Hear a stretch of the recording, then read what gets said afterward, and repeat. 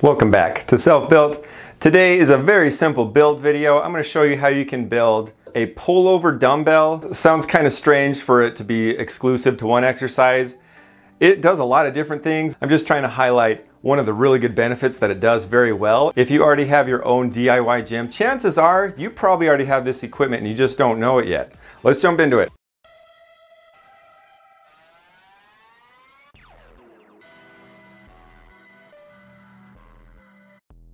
What is the dumbbell pullover exercise? It's kind of a forgotten exercise that has been left on the wayside because there's so many cables and machines that make it already set up, easy to get into and easy to feel. But just because it's old doesn't mean it's obsolete. Essentially what you're doing, which I'll demonstrate in a minute, is you're gonna be laying back on a bench. You're gonna have a weight on your chest.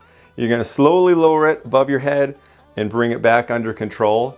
This is really good for getting a stretch in your lats, also your chest. There's also some controversial opinions of it helping expand the rib cage. I'm not gonna get into that today, but it has a lot of benefits to it. It is a little bit more difficult to get into than your traditional cable or machine exercise for it. The reason I even thought of making something like this is because my dumbbells are the power block ones, which are fantastic, but they don't really excel when you're trying to do that type of movement. All right, you guys are probably dying to know, what is it? What is it? Well, if you already have homemade cables, chances are you've already got this. This probably looks familiar, a DIY loading pin. Essentially, the only parts that we're gonna use is the pipe and the floor flange. Now, the thing is, you probably need two of them, and the reason because you wanna take the other floor flange off of the other one, and then this is gonna go on top. Once you throw some weight on, of course. You got your weight. Attach this on.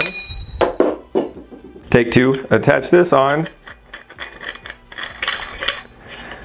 Just like that. Now imagine all you're doing is you're just holding onto this side. So this is like the dumbbell. This does have some unique benefits that traditional dumbbells won't have. So let me demo this. Got your bench.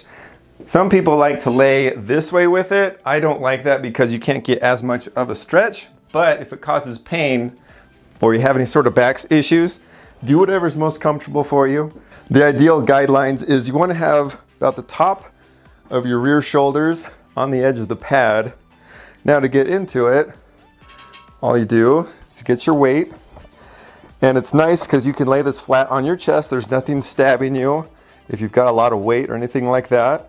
And then you just grab it just like this. This will already engage your chest. And then as you go up, you want to squeeze your chest. You'll start to feel your lats engage.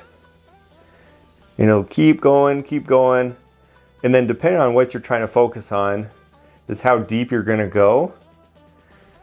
You'll go here, and then you'll bring it back up under control, just like that.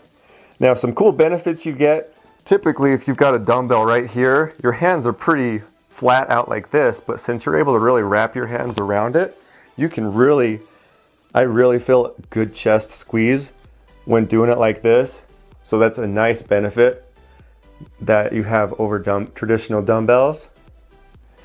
And then also, it's basically an adjustable dumbbell where you just have to add some more weight on or loosen it, and boom, you are ready to go.